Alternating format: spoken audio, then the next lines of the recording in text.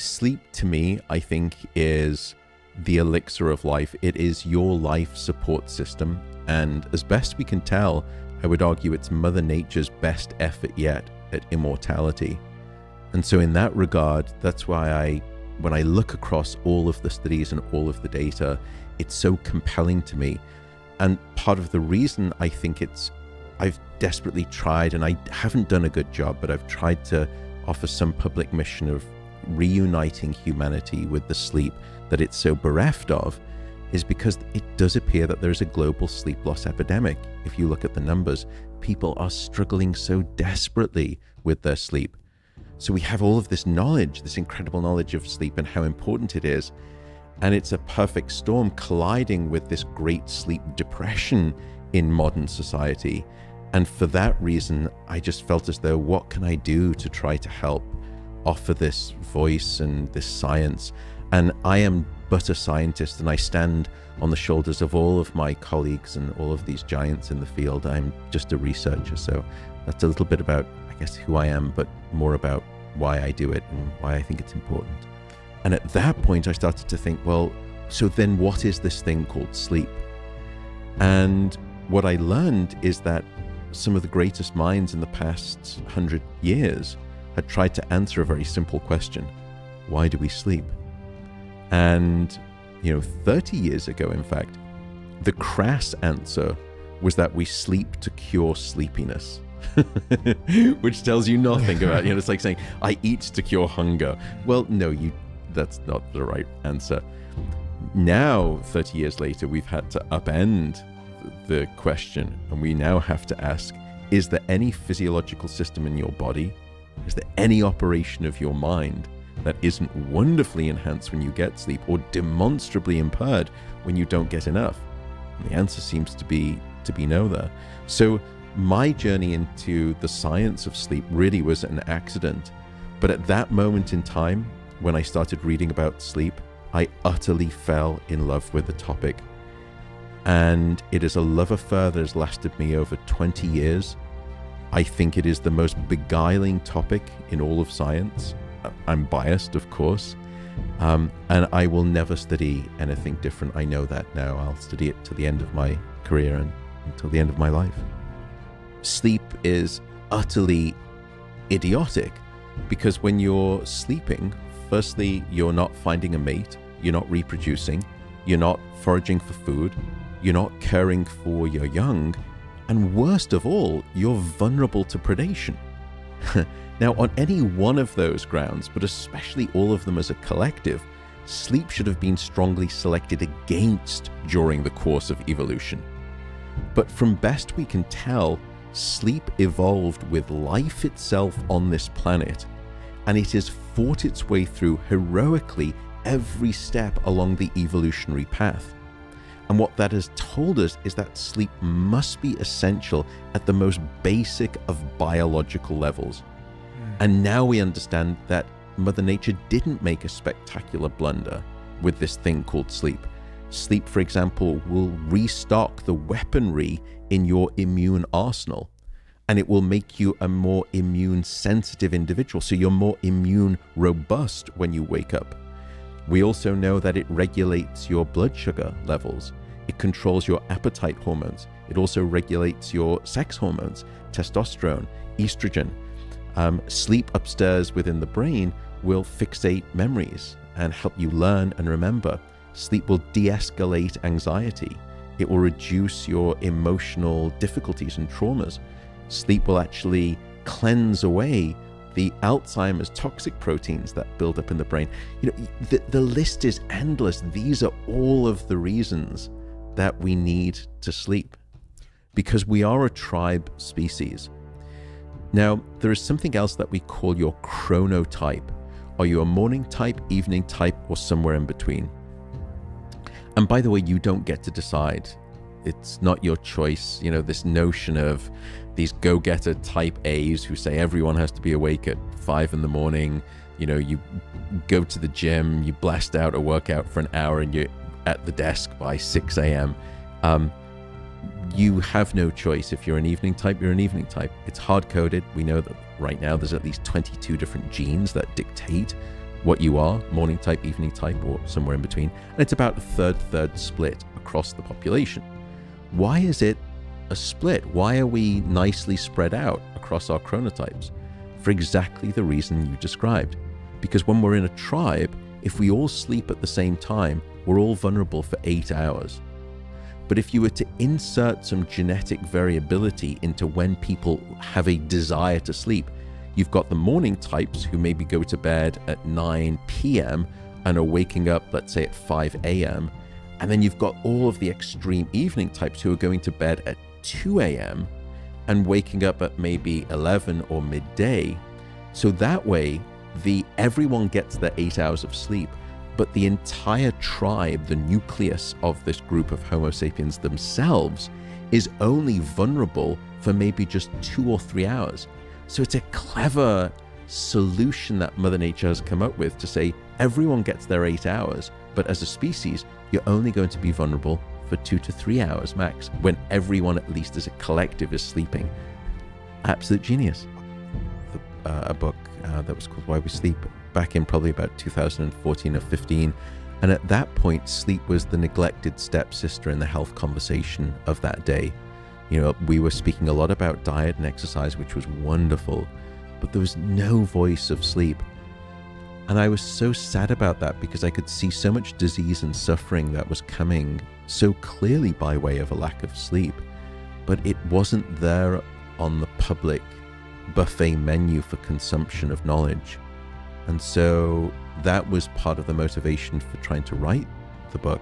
So I would say now, and this is not because of me or the book or anything like that, but is sleep more of a conversation in this day and age than it was 6 or 7 years ago? I think I would say yes, there is a greater awareness of sleep. But with that awareness, I think one can still question the pragmatics, meaning just because we're talking about it more does not mean that people are still failing to either get the sleep that they need or that they are unable to get the sleep that they need. And those two things are different. One is that you are healthy and you can generate the sleep that you need, but you don't give yourself the opportunity, time, or life, I should say sometimes, because it's sometimes not your choice. Life does not give you the chance to get sleep. And if only you had the chance, you could sleep. That's one version. The second version is, no, I'm giving myself the right opportunity to sleep, but because I'm anxious or because of other issues, I am not able to generate sleep. I suffer from insomnia and sleep problems. So those two things I don't see having changed since, you know, I think this public movement, this increasing movement of sleep conversation came on the table. So in that regard, I'm more pessimistic than I am optimistic. And I think it will only get worse. If you look at rates of insomnia, for example, they're only increasing, they're only escalating. Rates of anxiety disorders, the very same thing. And those two things are intimately intertwined. So I think, I wish my mission was extinguished within the next couple of years because society started sleeping wonderfully well. I don't think that's going to be the case, so I think I've got my work cut out for me. To think about sleep as a biological process, and it very much is, but also it's so environmental as well as biological, meaning when you were to say, you know, how did you sleep last night? Think about all of the external factors that changed it. Well, I had to be up at this time. I had to catch the flight this time. My partner went to bed at this time and she woke up at this time. There was this noise that sort of happened. I'm now sleeping in a hotel room. You know, there are countless externalities, and those externalities are shaped by this thing called the modern world. And in the modern world, if I could really be cynical, and I'm not someone, I'm very optimistic and I'm very non-cynical, but you could argue from a capitalistic standpoint that society does not want you sleeping, because what society wants from a capitalistic point of view is that you're either producing or you're consuming. And when you're sleeping, you're neither producing and you're neither consuming. And so there are lots of ways that I think society and the modern world has conspired, willfully or not, conspiratorially or not, to decrease and try to diminish sleep. In fact, I think the CEO of Netflix several years ago, and I'm sure that YouTube comments will correct me if I'm wrong here, but I believe his very statement was that we are deciding to commit war against sleep. That was their goal. And it just stunned me that, you know, that we're going to go to war with sleep. We're going to remove you from your sleep. So there are lots of ways in which I think society does not help us. Light is another good example. We are a dark deprived society in this modern era because we're exposed to light. We are not giving ourselves the right temperature cues. You know, we go into an office where it's, you know, 20 degrees, 70 degrees Celsius, whatever it is, stock stable. Then we come home and we regulate our temperature at home to be the same thing. We take on board probably too much caffeine in this day and age, although I am actually an advocate of drinking coffee and I can explain why too. But anxiety, as I said, is a huge issue. All of these things are preventing and classic roadblocks to sleep. Here in the United States, the average amount of sleep that people are getting is 6 hours and 29 minutes. In the UK, it's not much better, 6 hours and 49 minutes. Japan was the worst, 6 hours and 22 minutes. Now, to be clear, that's the average. What that means is that there is still a large proportion of that bell-shaped distribution of people getting even less than that amount. Now, there are some countries that you look at that are actually sleeping much better than that. I think Mexico, for example, is doing very well. If you look at Mexico City, people are actually sleeping not too far off from 8 hours.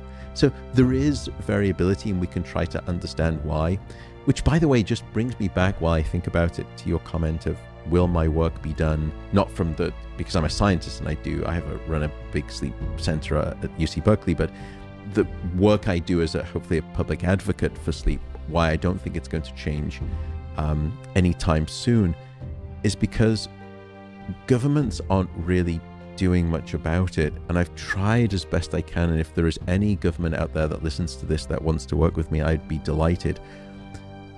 I don't remember, and maybe you can, but any major first world nation government that has had a public health campaign regarding sleep.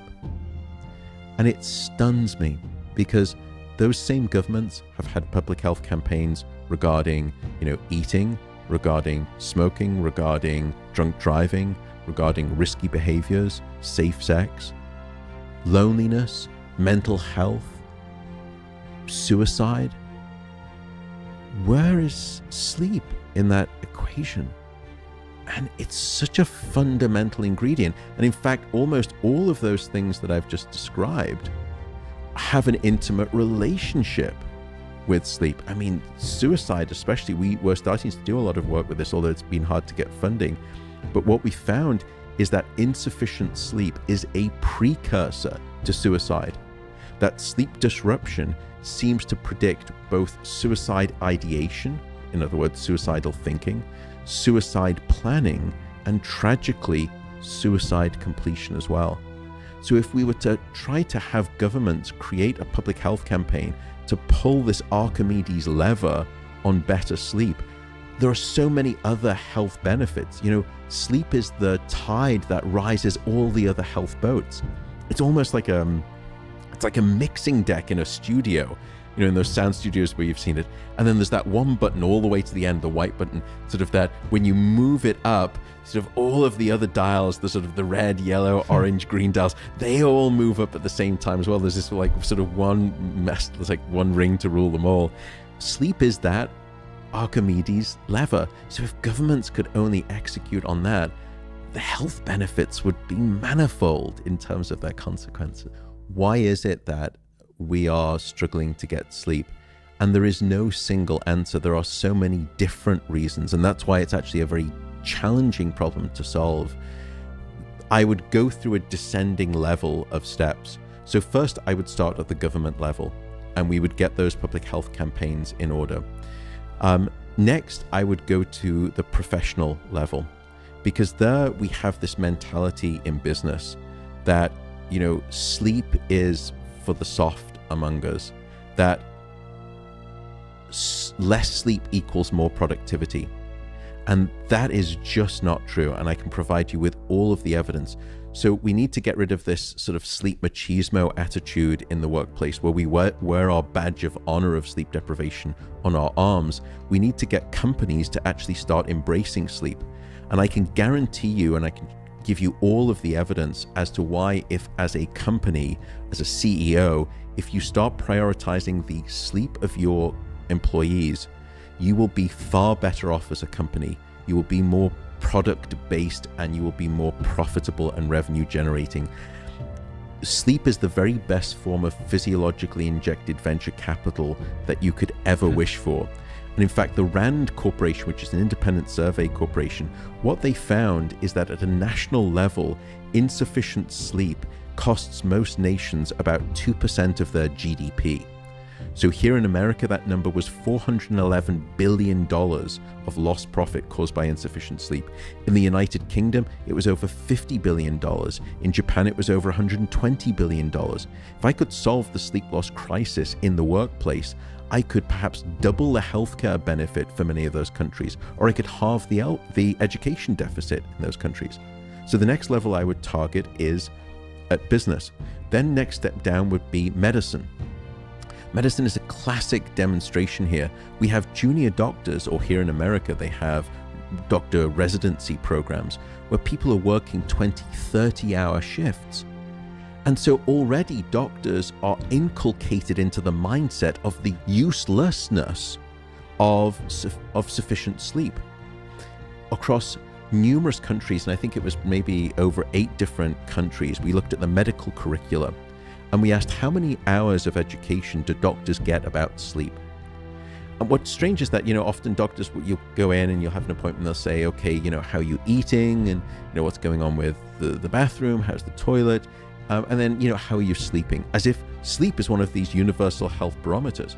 But what we found is that most doctors will only be given about an hour to an hour and a half of sleep education during their entire medical school education, which blows my mind because it is 1/3 of their patients' lives, but they're only given about 90 minutes of education. So no wonder your doctors aren't treating your sleep problems, thinking about your sleep problems, understanding your sleep. It's not their fault. And plus, they're sleep deprived anyway when they're being trained. Ironically, by the way, doctors, junior doctors who've worked a 30-hour shift, when they finish that 30-hour shift and get back in their car, they are 168% more likely to get into a car accident because of their lack of sleep and end back up in the emergency room from where they were just working, but now as a patient. I mean, the paradox, the irony just stuns me. So I would next move down to the level of medicine. Then I would go to education, because we don't get taught about sleep in schools. You know, I never got one of those special classes. You know, I got sort of, you know, sexual education classes, classes about drugs. No one came in and told me about the benefits of sleep. Why aren't we doing that? Then next, I would move down into the family, because there is prejudice in families with sleep. It's this notion of parents of teenagers, and these teenagers, by the way, it's not their fault. They have a shift in their chronotype, in their circadian rhythm, that when they go through puberty, when they're going through adolescence, they get fast forwarded in time. So when they were 8 or 9 years old, they would be going to bed, you know, sort of early in the evening. But now as teenagers, they seem to be stubborn, and they're staying awake until midnight, 1 a.m., and they won't get into bed. It is not their fault, because they have a biologically wired shift in their tendency of when they want to wake up and when they want to sleep. Why am I bringing this up about this sort of mismanagement in the home? Because parents at weekends will go into the room of the teenagers, they'll, you know, pull open the curtains, they will pull the covers off, and they say, you're wasting the day. You know, and firstly, what they're doing is probably trying to sleep off a debt that we've lumbered them with during the week because of this incessant model of early school start times, which I'll come back to. But within the home, if you ask parents of teenagers, what % of parents think that their teenagers are getting sufficient sleep? And about 70% of them will say, yes, my teenager is getting sufficient sleep. When you look at the data, only about 15% of teenagers are actually getting the sleep that they need. So what happens is a parent-to-child transmission of sleep neglect. They're saying you're lazy, you're slothful. So then what happens? Well, in 15, 20 years' time, now that teenager has got a teenage child. What do? They go back in the room, they rip the curtains open, they say you're wasting the day, because that's what they were told.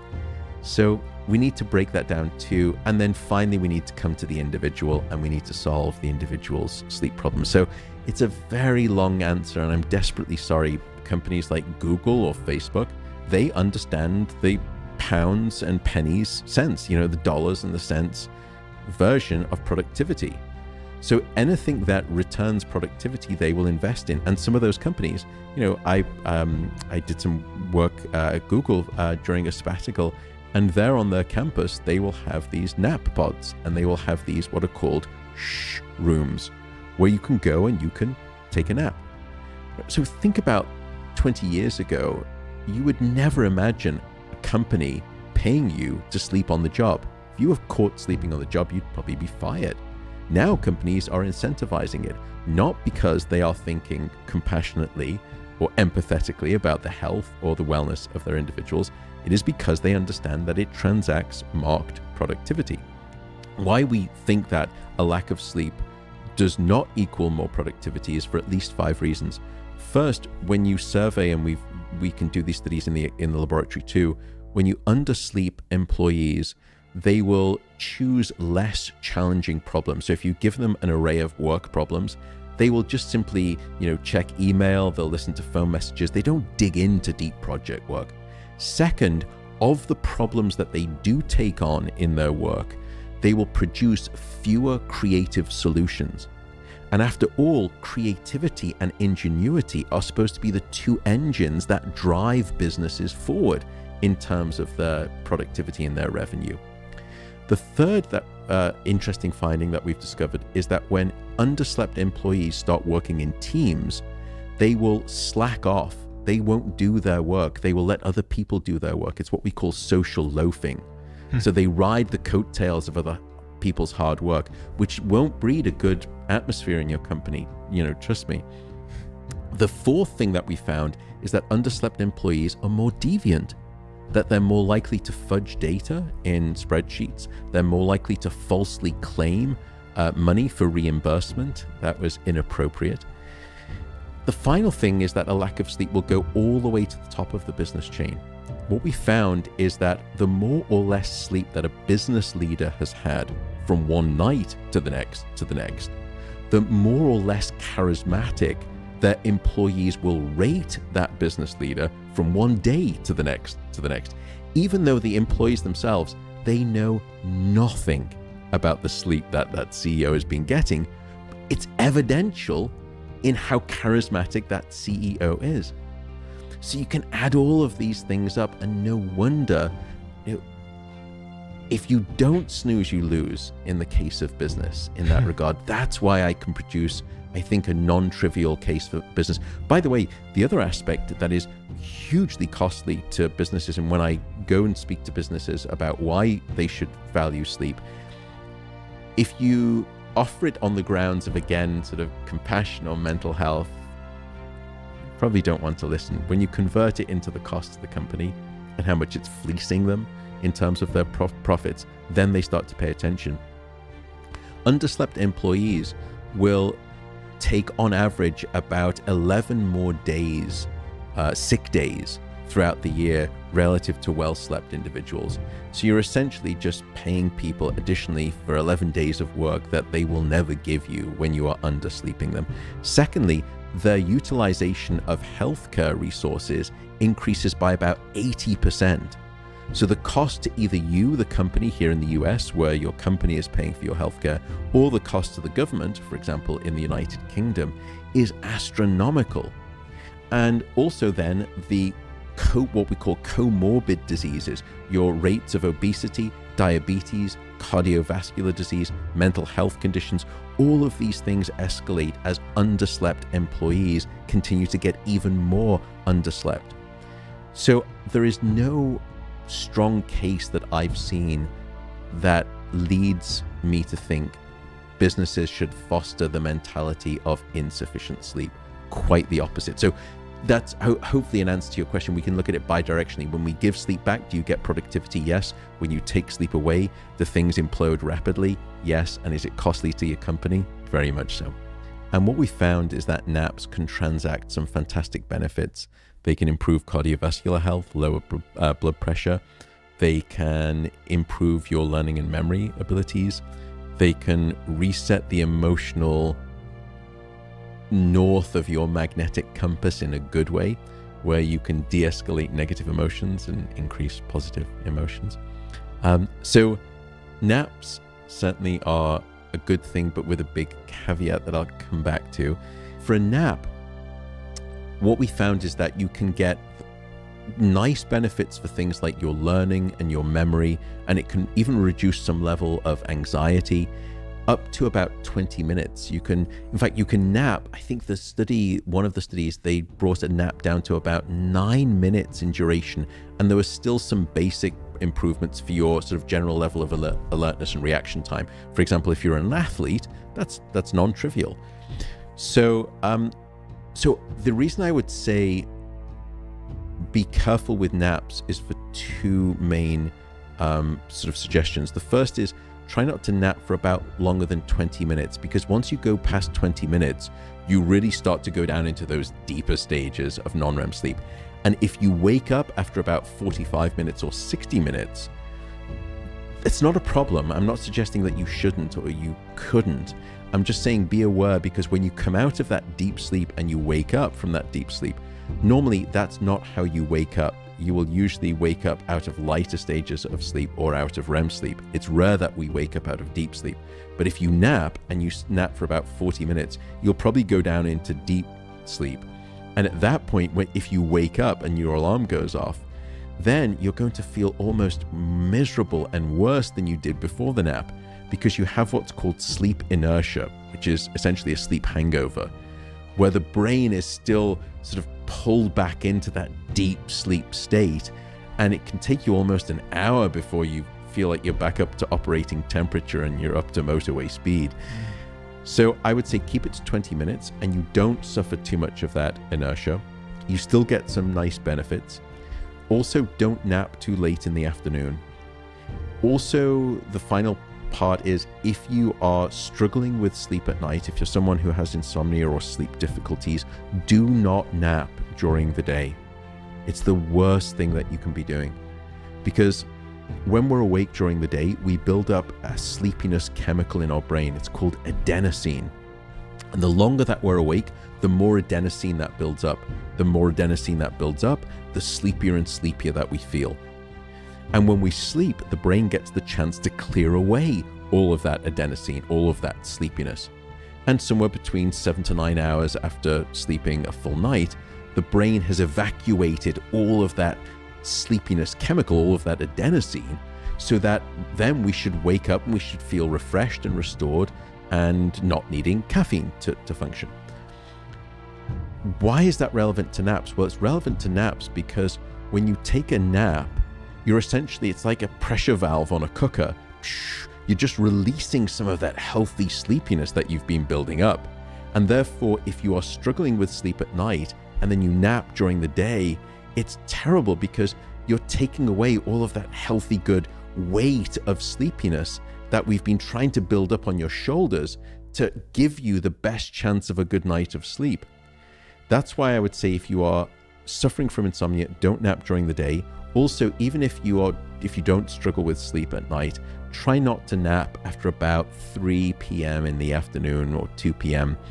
Napping late in the afternoon or in the early evening, it's a little bit like snacking before your main meal. It just takes the appetite off your sleep hunger, so try not to do that. But naps, for the most part, if you don't struggle with sleep, they are wonderful things. Just keep in mind the 20-minute sort of idea. Caffeine will hurt your sleep in probably at least 3 ways, some of which most people are not aware of. The first issue is the duration of its action. So caffeine has what we call a half-life of about 5 to 6 hours. In other words, after about 5 to 6 hours, half of that caffeine is still in your system. What that means is that caffeine has a quarter life of somewhere between 10 to 12 hours. So if you have a cup of coffee at noon, at midday, a quarter of that caffeine is still in your brain at midnight. So having a cup of coffee at noon, and it's hyperbole in truth, probably, or it's a little bit hyperbolic, but it's almost the equivalent of a coffee at noon is the equivalent of, tucking yourself into bed, and just before you turn the light out, you swig a quarter of a cup of coffee and you hope for a good night of sleep, and it's probably not going to happen. So that's the first thing to keep in mind, is the timing of caffeine. The second is that caffeine is a stimulant. Now, everyone knows this. Everyone knows that caffeine can make you more alert and more awake. By the way, how does it do that? It comes back to adenosine, which is the chemical that we spoke about, the sleepiness chemical.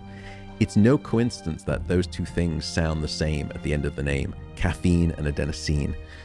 Caffeine will actually race into your brain, and it will latch on to the adenosine receptors, the welcome sites in your brain. And it has very sharp elbows, and it will force away the adenosine from those receptors, and it will hijack those receptors. Now, at this point, you may be thinking, well, hang on a second. If it's latching onto those sleepiness chemical receptors, shouldn't caffeine make you more sleepy? And the answer is no, because what it does is it just latches onto the receptor and it inactivates it, essentially. So it masks the receptor. What caffeine does then is race into your brain. You've got all of this sleepiness at 9 p.m. or 10 p.m. You have an espresso because you're trying to power through and finish the report, or the presentation for your your pitch for your deck for your startup company. And that caffeine races in, it latches onto the adenosine receptors and blocks the signal of adenosine. So now your brain was thinking, I'm starting to get tired, it's 10 p.m. But now, all of a sudden, that signal is blocked. And caffeine is like hitting the mute button on your television remote controller. It just mutes the signal of sleepiness. So now you think, well, no, I don't feel sleepy anymore. And here's the danger, that even though, when the caffeine is in your system and it's latched onto the receptors, that adenosine is still there. It's not going away. In fact, if anything, during the course of the caffeine in your system, it continues to build and build. And now when the caffeine finally gets metabolized and excreted out of your system, not only do you go back to the sleepiness that you had many hours before, it's that plus all of the adenosine sleepiness that's been building up during that time in between. So you get hit with this huge tsunami wave of sleepiness, and that's what we call the caffeine crash. So one of the issues, so that's sort of caffeine in terms of how it works and its timing. Another issue is that it creates anxiety. And anxiety is probably one of the greatest enemies of sleep. It's one of the principal reasons that underlies insomnia, is a physiological state of anxiety, that your fight or flight branch of the nervous system is ratcheted up. That's what caffeine will do. It needs to do the opposite for you to fall asleep. That's why you can have what we call the tired but wired phenomenon, where you say, I'm so desperately tired. I am so tired, but I'm just so wired that I can't fall asleep. It's because your nervous system is too amped up. Caffeine will trigger that amping up. Then at that point, if you're struggling to fall asleep because you've got too much caffeine on board, it is what we call anxiogenic. So now you start to worry. And the last thing you need to do when your head hits the pillow for good sleep is worry. Because when you start to worry, you start to ruminate. And when you ruminate, you catastrophize. And when you catastrophize, you're dead in the water for the next 2 hours when it comes to sleep. Because we have this sense that, things at night, in the darkness of night, are so much bigger than they are in the brightness of day. And we start worrying, in this modern era, we're constantly on reception. And very rarely do we do reflection. And unfortunately, the only time when we typically do reflection is when we turn off the light and our head hits the pillow. And that is the last time you want to be doing reflection. So that's the second problem with caffeine. It's anxiogenic, and it only makes you sort of almost like the Woody Allen neurotic of the sleep world. The final part of caffeine is that it's very good at blocking your deep sleep. So we've done a number of these studies where we'll give people a standard dose of caffeine, let's say 150 milligrams, 200 milligrams, which is probably, a cup and a half of good, strong coffee. And then we put you to bed and we look at the amount of deep sleep. And it will strip away your deep sleep by about somewhere between 15 to 30%. Now, to put that in context, to drop your deep sleep by 30%, I'd probably have to age you by about 40 years, 40. Or you could do it every night with an espresso with dinner. And that's one of the problems that people will say to me, look, I'm one of those people who I can have 2 espressos with dinner and I fall asleep fine and I stay asleep. So no harm, no foul. Well, not necessarily, because even if you fall asleep and you stay asleep, you're not aware of the lack of the deep sleep that you're not getting because of the caffeine. And so now you wake up the next day and you think, well, I don't remember having a hard time falling asleep. I don't remember waking up. But now I'm reaching for 2 or 3 cups of coffee the next morning rather than my standard 1 cup of coffee, because I don't feel refreshed and restored by my sleep because I was lacking the amount of deep sleep. Deep sleep is critical for regulating your cardiovascular system. It's the time when we do replenish the immune system. It also regulates your metabolic system, so it controls the hormones such as insulin that will regulate your blood sugar, and you will become blood sugar dysregulated without sufficient deep sleep. Upstairs in the brain, deep sleep will strengthen and consolidate and secure new memories into your brain. They will prevent those memories from being forgotten. Deep sleep is also the time when we cleanse the brain of metabolic toxins, particularly the toxins that are related to Alzheimer's disease. So getting a lack of deep sleep is, I would say, a non-trivial thing in that regard.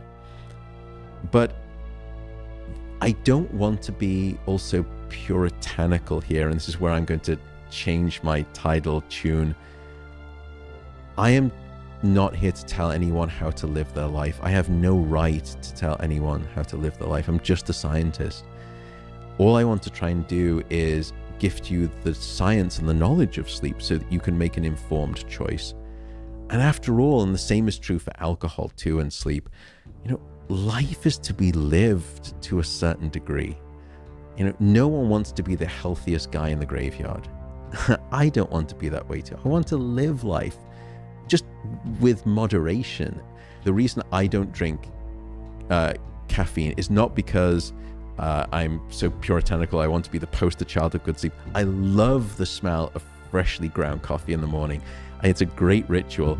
It's just that I've run my genetics and I am one of the slow caffeine metabolizers. So you can do these genetic kits online and they will tell you, are you a slow metabolizer or a fast metabolizer?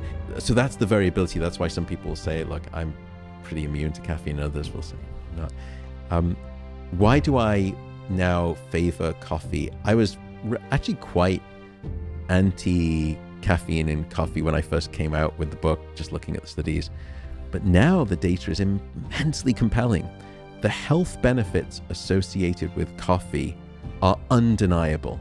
Study after study after study, and we can put them all together in this big, what we call a meta-analysis study. And it is so strikingly clear that drinking coffee is a good thing for you from a health perspective. 2 things to say about that. The first is that it's got nothing to do with the caffeine. And a lot of people have sort of rightly challenged me to say, look, you say how problematic sleep can be when you're drinking too much caffeine. But yet coffee is associated with many of the same health benefits that sleep is associated with. But coffee is supposed to hurt your sleep. How do you reconcile those two, Matt Walker? And the answer is very simple: antioxidants. Because it turns out that the coffee bean contains a whopping dose of antioxidants. Things such as, it's got other things such as cafestol, but it's got a bunch of incredible antioxidants. Probably the most powerful of them in terms of the coffee bean, is something called chlorogenic acid. Now, don't worry, it's not chlorine, it's not chloride, it's not bleach. Chlorogenic acid is very different. And what's happened in the modern world is that we have and struggle with our diet so much because we don't eat enough whole foods, etc. So what's happened is that the coffee bean has been now asked to carry the Herculean weight of all of our antioxidant needs on its shoulders. And where most people get the majority of their antioxidants is by way of drinking coffee. That's why coffee is associated with so many health benefits. And it's not the caffeine. Case in point, if you look at the studies with decaffeinated coffee, you get very similar health benefits. Again, it's not the caffeine, it's the coffee itself. So the bottom line here is drink coffee, but I would say the dose and the timing make the poison. So try to limit yourself to about 2 cups of coffee, 3 cups of coffee maximum. Because if you look at the health benefits, by the way, it's a dose, it's not a dose response where it's linear, where the more and more coffee you drink, the more and more healthy you become. It peaks at about 2 to 3 and then actually starts to go down in the opposite direction for lots of reasons that we can speak about. So right now, we don't typically advocate sleeping pills as the first-line defense agent against or for insomnia as a treatment. In fact, in 2016, the American College, and again, this is me simply describing the science. This is me being descriptive of the science, not prescriptive in terms of medicine, because I'm not a medical doctor. But in 2016, the American College of Physicians, they had an expert panel who surveyed all of the literature on classic sleeping pills. And what they suggested was that sleeping pills must no longer be the first-line treatment for insomnia. It has to be cognitive behavioral therapy for insomnia, or we call CBTI, which is a psychological intervention that we can speak about. But their recommendation was that they found, I think their wording was small and of questionable clinical importance in terms of the benefits of sleeping pills. Now, there is a time and a place in clinical medicine for sleeping pills, but usually as an adjunct in combination with cognitive behavioral therapy. They are not advocated for long-term use, but so they're usually advocated for short-term use, weeks. Most people have been on them for months, if not years, these classic sleeping pills, and that's a problem because those sleeping pills are in a class of drugs that we call the sedative hypnotics, and sedation is not sleep. For some subset of some people, there are some of these quote-unquote sleep supplements that may benefit, but overall the studies are very clear. None of them are efficacious. We all have a bad night of sleep. It doesn't mean that tomorrow you're going to wake up with depression or Alzheimer's disease. Don't worry, you're not going to get cancer, just because you've had a bad night of sleep. So we start to change people's misbeliefs about sleep, and we try to get them back from being catastrophic about this idea of my not sleeping. So that's the cognitive aspect. We start to lower their anxiety around the bed and the bedroom. We start to try to build confidence back. We start to reduce their expectations about, what is reasonable sleep? Well, right now you're getting 4 or 5 hours of sleep, and we can do better. But don't start thinking that you need to get 8 hours of sleep straight out the box. If you start to spend a lot of time awake in your bed, your brain is an incredibly associative device. And very quickly, it will start to learn that this thing called your bed is this place where I'm always awake. And therefore, you start to learn through this repeated loop of behavior that I'm always going to be wide awake in bed. And we need to break that association. And that's why we say get out of bed after about 30 minutes, because you're just training your brain to think that this thing called my bed is the place where I'm never asleep. And we want to break that and only return to bed when you're sleepy. And there's no time limit for that. And that way, gradually, it's much better because you will relearn the association that your bed, just as when you were young, it was guaranteed that your bed is this place where you will always be asleep. If you're lying there awake, firstly, by the way, if you're struggling with sleep, remove all clock faces from your bedroom. It's one of the best pieces of advice I can give you. Knowing what time of night it is no favor. So knowing now that it's 3:23 a.m. in the morning and I'm still struggling to fall asleep, and then I look back at the clock and it's now 4:03 a.m. and I've still been awake, and now it's 4:27 and I've got to wake up at 6:30 a.m. Knowing that has no utility for you. Remove all clock faces from your bedroom. It is a gift. But coming back to the final suggestion, if you don't want to get out of bed, if you don't want to listen to a podcast, the final thing I would say is just accept and say, look, it's okay. Tonight is not my night. It is not the worst thing in the world. And instead of trying to sleep, all I'm going to do here is lie in bed and I'm just going to rest. Because wouldn't it be lovely if someone came to you in the middle of your workday, you're just stressed, and someone said, by the way, just come into this room, there's a bed here, just lie down and just rest for an hour. Wouldn't it be lovely? Just have a good old rest for an hour. Just rest there. And I would say that if you can't sleep, just lie in bed, stop worrying about sleep and not being able to get it, stop worrying about the next day. Just lie in there and enjoy a nice, good old rest. At this stage, insufficient sleep seems to be one of the most significant lifestyle factors that can develop or dictate the development of Alzheimer's disease later in life. Now, that's a lifestyle factor. There are other genetic factors, but certainly we now know that it's not just that insufficient sleep predicts a greater amount of Alzheimer's pathology in your brain. So, for example, people who on average are sleeping 6 hours or less have a far higher magnitude of beta amyloid, which is the sticky toxic protein related to Alzheimer's disease, and another protein called tau protein. These are the two protein culprits of Alzheimer's. Both of those escalate the less and less sleep that you have. Now, that's just associational. We also know, by the way, that two sleep disorders, insomnia and sleep apnea, heavy snoring, both of those are associated with a marked increased risk of your Alzheimer's disease, later in life. That's simply associational. That doesn't prove causality, but we now have the causal evidence, both in animal models and in human models. If I deprive a human being of sleep for a single night, or I even just deprive you of deep sleep for a single night, the next day we can see an immediate increase in these Alzheimer's disease related proteins circulating in your bloodstream, circulating in what we call a cerebrospinal fluid that bathes the brain, and using special brain scans, we can even measure it within the brain itself. So these are causal manipulations. It's not associational. I manipulate this thing called sleep, and the consequence is that I manipulate your Alzheimer's disease proteins. That's correlation going to causation. Then the question is, well, mechanism. What is it about sleep when you get it that is de-escalating Alzheimer's disease risk? In other words, when you don't get it, why would it increase your Alzheimer's risk? And this was a stunning discovery made by a scientist called Macon Nedergaard at the University of Rochester here in America. And she found three things. First, studying mice and rats, she found that the brain has a cleansing system. Now, we didn't used to think that your brain had a cleansing system.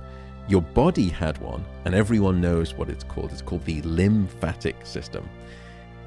We didn't think the brain had one, but she discovered that the brain has one. It's called the glymphatic system, named after these glial cells that make it up. The second thing that she discovered is that cleansing system within the brain is not always switched on in high flow volume across the 24-hour period. It was expressly during sleep, and particularly during deep non-REM sleep, when that sort of sewage system was put into overdrive and washed away all of this detritus that built up during the day. And the final thing that she discovered, and this is why it's related to Alzheimer's disease, is that two of the metabolic byproducts that build up during the day in our brain are beta amyloid and tau protein, the two bad actors in Alzheimer's disease. So in other words, what she discovered is a system of, good night, sleep clean. That sleep is a power cleanse for the brain. And if you're not getting your sleep every night, it doesn't mean that you're going to get Alzheimer's disease next week. It doesn't mean that you're going to get Alzheimer's disease, in a year's time. But night after night, once again, it's like compounding interest on a loan. And that's why we now believe through this causal mechanism that insufficient sleep is a risk factor for Alzheimer's disease. Lots of people will say to me, look, there are these individuals in society who claim that they, didn't need very much sleep, who didn't sleep a lot. Margaret Thatcher is often quoted to me about that. Ronald Reagan was apparently another short sleeper. I don't think it's coincidental that both Thatcher and Reagan went on to die of the unfortunate disease of Alzheimer's. The first thing I would recommend people to do, and this is why when some people say, oh, what about this new sleep supplement, or it's 40 quid for this bottle of these new sleep natural medications, I'm going to give it a try. I would say try these tried and true things first before you spend your money on supplements. First thing is regularity. Go to bed at the same time and wake up at the same time, no matter whether it's the weekday or the weekend. Your brain expects regularity. It thrives best under conditions of regularity. When you give it regularity, you can improve the quantity and the quantity of your sleep. The second thing is get some darkness at night. As I said, we don't get enough darkness in the modern world. And so the trick I would offer, and I don't use it, I don't like the word hack, but the sort of suggestion would be, in the last hour before bed, try this experiment for everyone listening for the next week. Dim down half of the lights, or switch off half of the lights, or even 3/4 of the lights in your home in the last hour before bed. Just dim down, switch off half of the lights. You will be surprised at how sleepy that darkness will make you feel. And it's also an incredible behavioral trigger to signal to your brain that it is time for sleep, that darkness is around me. That's the second tip, is darkness. The third tip is temperature. Most people sleep in an ambient bedroom temperature that is too high. And you need to aim for a bedroom temperature of about 18.5 degrees Celsius, around about 65 to 68 degrees Fahrenheit. If I'm probably butchering the mathematics there on that, but you need to get cool. Now, you can wear thick socks, you can have a hot water bottle, that's fine, but the ambient needs to be cold, because you need to drop your core body temperature and your brain temperature by about 1 degree Celsius to fall asleep and stay asleep. And it's the reason that you will always find it easier to fall asleep in a room that's too cold than too hot. So make your bedroom cold, make it dark like a cave. The fourth question would be sort of fourth suggestion would be walk it out. And we've spoken about this, the 30-minute rule, get up, do something different, or meditate. Don't lie in bed awake for too long. Then the final two things we've spoken about, we've spoken about caffeine. We haven't spoken about alcohol, but let me just say, as the kind of headline of it, alcohol is not a sleep aid. Many people use it as a sleep aid. It is not your friend. Alcohol, again, is a sedative, so it knocks you out. The second is that it fragments your sleep. So you wake up, your sleep is littered with all of these small awakenings. Most of them you don't remember because they're too brief, but it makes for miserable, lousy quality sleep. And the final thing is that alcohol is very good at blocking your REM sleep or your dream sleep, which we know is critical for many other functions as well. So alcohol's not your friend. It turns out that the blue light from screens does have an impact on sleep. So there's a great study done by Harvard Medical School by some colleagues there, and they showed that reading for an hour on an iPad just before bed, relative to just reading a book in dim light, firstly, it delayed the time with which people fell asleep, so it took them a lot longer to fall asleep. Second, it reduced the total amount of sleep that they had. Third, it decreased a sleep-related hormone called melatonin. It delayed the release of that melatonin, and it reduced the amount of melatonin. And finally, it reduced the amount of rapid eye movement sleep. It signals to your brain that it's nighttime, that it's darkness. And so your brain needs the signal of melatonin for it to understand when is it dark. In other words, it needs to understand by way of melatonin when it is time to fall asleep. And when you're bathed in electric light at night, and especially when you're getting blue light from these devices, your brain is fooled into thinking it's still daytime. And when there is light emitting through your retina, coming into your brain, it signals to a part of your brain to hit the brakes on melatonin. And your brain will not release melatonin. So what was happening with this iPad reading is that you were artificially telling the brain it's still daytime, and the brakes on melatonin was still shut on. And so melatonin was not starting to be released until much later. And what was also interesting about that study, by the way, is that when they stopped the iPad reading, the sleep disrupted pattern continued for several days later. In other words, it was almost like a drug, that it had a washout period, that was a blast radius to it. Now, there's been some great work by a wonderful sleep scientist in Australia, Michael Gradazar, and he has added to this story, and he said it's not just the blue light. These devices, the principal function of these devices is that they are attention capture devices. Just like you said, I'm just going to have a wee little TikTok before bed. They are in the attention economy, and all they care about is capturing your attention for currency, and they make a lot of money from it. What that attention does is that it stimulates your brain.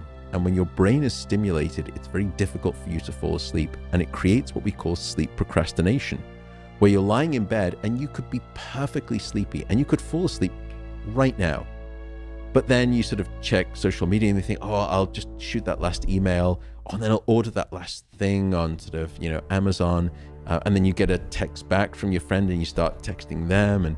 And then you look up and it's now an hour later and you're an hour deficient on sleep. So it's the activation of your cerebral cortex by these devices that is perhaps the more harmful aspect of them regarding your sleep. Now, here again, I don't want to be finger wagging. The genie of technology is out the bottle and it's not going back in anytime soon. There's nothing that I'm going to say as a sleep researcher that's going to change that. I don't take my phone into my bedroom. I put my phone out in the kitchen and I don't see it until morning. But lots of people do, and fair enough. But there's another rule that I've stolen from another friend. He has this great rule regarding technology, and it's the following: that if you really must take your phone into your bedroom, you can only use it standing up. And what you'll find is that after about 6 or 7 minutes standing up, you think, I'm just gonna sit down on the bed. And at that point, as soon as your backside hits the bed, you're done. So the first emerging evidence came in terms of hormones. So there are what we call appetite regulating hormones, and the two principal ones of concern here are something called leptin and ghrelin. Now, leptin, when it's released, will signal to your brain that you're satisfied with your food, you are satiated, and you are no longer hungry. Ghrelin does the opposite. When ghrelin is released, it says, no, you're not satisfied with your food, you are not full, you still want to eat more, you are still hungry. And some of the first studies, they started to just limit people, restrict people's sleep to 6 hours or 5 hours or 4 hours. And what they found was that there was, firstly, that signal leptin that says, no, you're satisfied with your food, you don't want to eat anymore, you're full. That signal of fullness, satiation, was decreased by 18%. If that wasn't bad enough, ghrelin, which is the hunger hormone, that leapt up by 28%. Overall hunger levels rose by about 26%. So firstly, it's almost like double jeopardy, that you are getting punished twice for the same crime of not sleeping enough. Once by losing the signal of I'm full, I don't want to eat anymore, and once again for the no, I'm much more hungry and I'm just going to overeat, which is ghrelin. So what that produces is a profile of increased eating. So on average, underslept individuals started to eat in those studies about 300 to 400 extra calories at each sitting by way of insufficient sleep. Then what they discovered is that it's not just that you want to eat more, it's what it is that you have a craving for when you are underslept. And this is the problem. What they found is that when you are underslept, you eat more of everything, but you especially eat more of these heavy-hitting, stodgy carbohydrates: bread, pasta, pizza. The next thing that you started to eat, have a preference for, was simple sugary foods, sweets and chocolate. And then finally you started to crave very salty food: and high sodium food intake will increase your blood pressure. So that was the first of the three mechanisms. Then we did a study where we said, perhaps it's not just the circulating hormones in the body. The brain is the ultimate arbiter of your food decisions. So what's going on in the brain? So we took a group of perfectly healthy individuals and we put them through the experiment twice. Once when they'd had a full 8 hours of sleep, and once when we deprived them of sleep. And then the next day we placed them inside an MRI scanner and we showed them images of lots of different foods that range from being sort of, very healthy to being very unhealthy, and sort of ice cream and, chocolate and pizza and things, to leafy salads and nuts and greens and vegetables. And we asked them to rate how much they wanted that food for each item. Now we did something a bit sort of dastardly to make it more ecologically correct, so that they weren't just saying, okay, they probably think I should probably say that's healthy. We said, we're going to randomly select one of these images, these food images that you see, and after you get out the brain scanner, we're going to give you that food and we're going to politely ask you to eat it all. So it made it a bit more realistic, so the choices were more, as much as that we could. So what we found is that when they were sleep deprived, the deep hedonic centers, the emotional centers of the brain, these desire centers, these reward centers, they ramped up in their activity in response to these highly desirable, highly unhealthy foods. So these more basic sort of, guttural parts of the brain, as it were, these reward centers were lighting up much more strongly when you were sleep deprived. Worse still, the impulse control regions in the front of the brain, what we call the prefrontal cortex, they were shut down, they were taken offline. So as a consequence, you lost your impulse control. And that's why you start to then say, when I'm sleep deprived at the food sort of buffet, I'm not going to do salad. I'm just going to, that pizza looks awful good, or that pasta with the cream, I'm just going to go into that, all go. So it's what we call a pattern in terms of brain activity in neuroscience of hedonic eating, that your brain goes into this hedonic desire profile. So now we understood it's not just hormones in the body, it's also changes in the brain.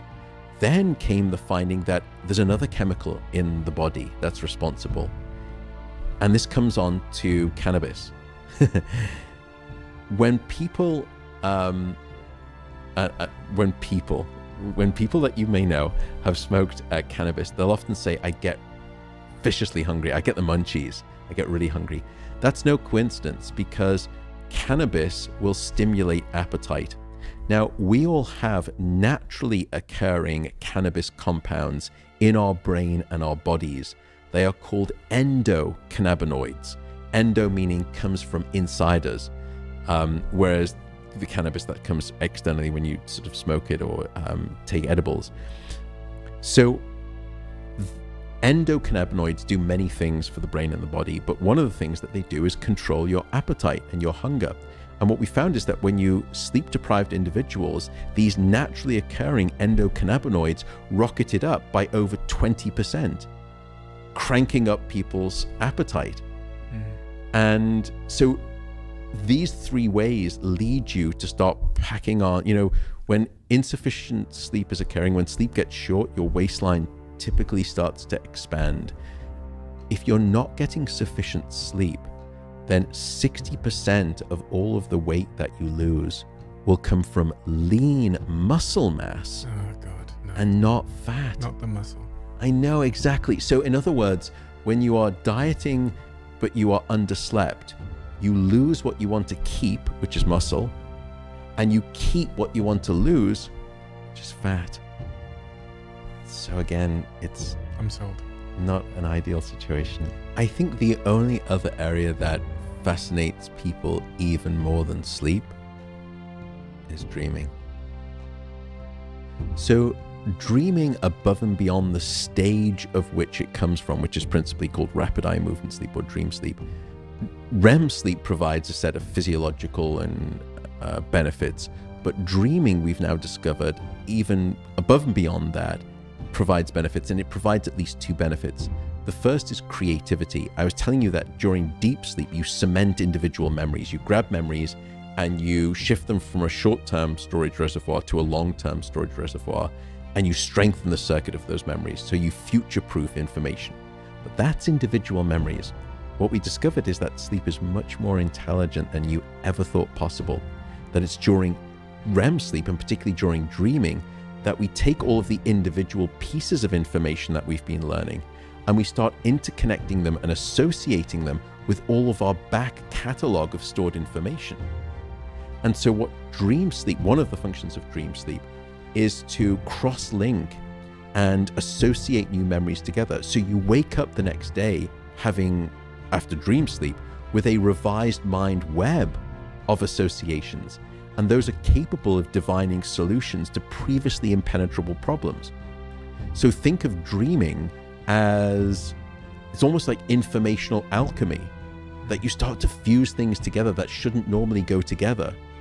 But when they do, they cause marked advances in your thinking, in your productivity, in your ingenuity.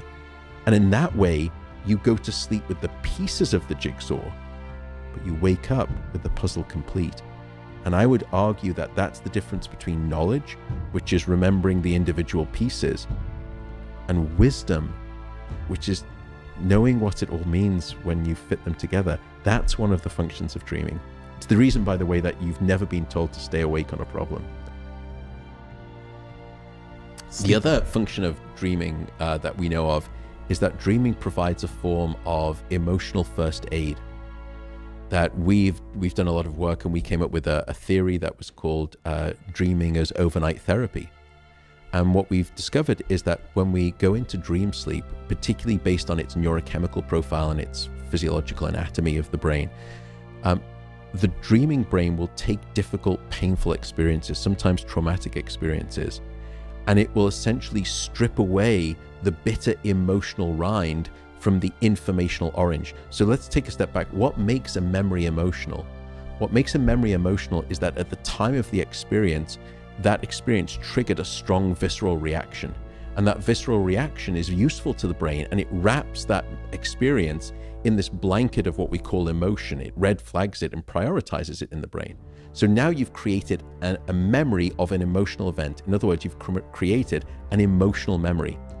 But what dream sleep does is then it takes that useful emotional memory and it will detox the emotion from the memory. It strips the bitter emotional rind from the informational orange.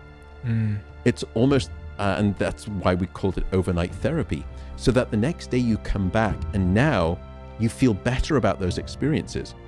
So you have a memory of an emotional event, but is no longer emotional itself. You don't regurgitate that same visceral reaction that you had at the time of learning. So the brain has done this elegant trick of stripping the emotion from the memory.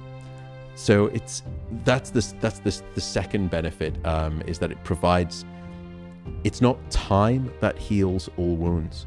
It is time during sleep, and particularly during dream sleep, that provides emotional convalescence. Within my profession and with this field of sleep, I feel very comfortable. I'm reticent to say confident, and my heart rate will be very stable.